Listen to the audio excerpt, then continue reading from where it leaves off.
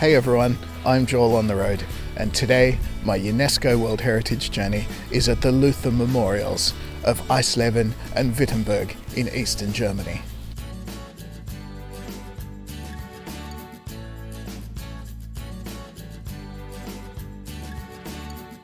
This is the town of Wittenberg in eastern Germany, and it's right here in front of these very doors where one of the largest denominations of Christianity was formed.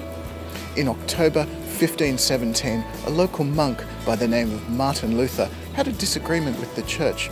He posted his ideas, known as the 95 Theses, on these very doors that you can see behind me, and in doing so, inadvertently started the Reformation. So let's have a look around.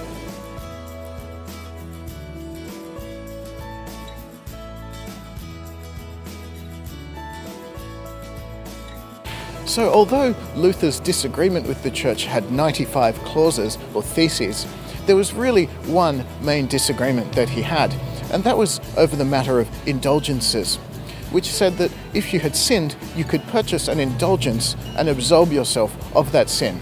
And Luther disagreed with this because it meant that rich people could almost literally get away with murder, and of course that it meant salvation was coming from the Pope rather than God, where Luther thought it should come from.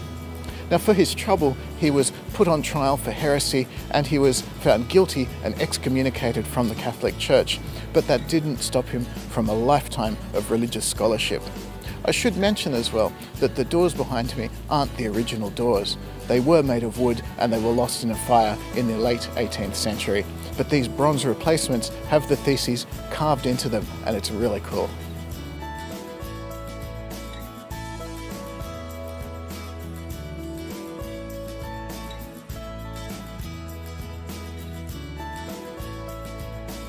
Behind me is a building known as Luther House, and it's the house and monastery where Martin Luther worked for almost his entire adult life. And work he did. He was an extremely prolific writer of sermons, essays, letters, hymns, and his most important work of all, translating the Bible into German. And it was a fundamental change in the way the church related to the people. No longer was the knowledge of the Bible known only to priests. It was now available for everyone.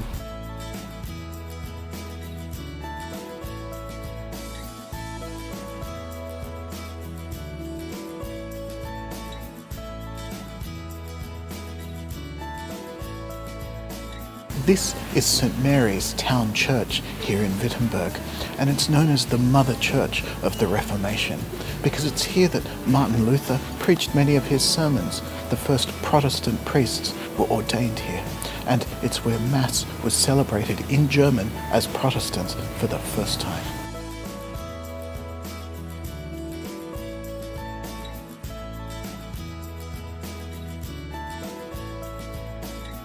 And this is where the story ends. This is Martin Luther's tomb here in Wittenberg.